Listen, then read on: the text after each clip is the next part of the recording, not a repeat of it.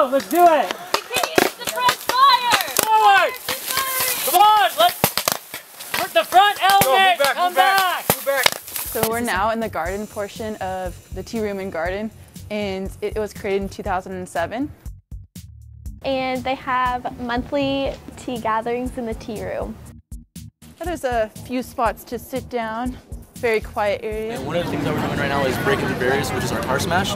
And what we're doing is writing some little words on there, making sure to see them happy, to see that we're supporting them. So one of the things that we like to do is definitely get involved, especially with some of our brothers having some involvement with. Tiny house. It wasn't a club, but it was started by the rough areas, then we body sprint everything.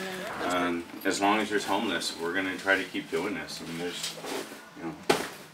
Brother, here we have, our son passed away from alcoholism. He had a liver failure in August.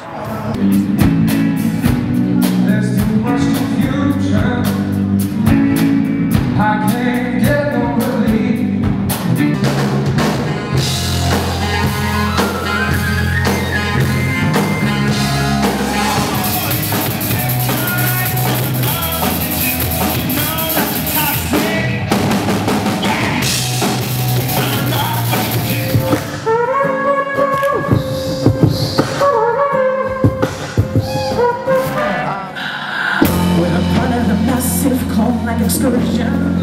These folks so obsessed with success that they're conformist, they're complacent, they're so thoroughly tied with mobility they lose sight of the deeper question of what it means to be human, what it means to be a citizen. I'm the Director of Community Outreach and Global Learning for the Matsunaga Institute for Peace and Conflict Resolution in Hawaii, and in that capacity I teach conflict resolution. I teach participatory leadership and leadership for social change and history of peace movements. Be able to use that federal grant not just September to June, but during the summer months.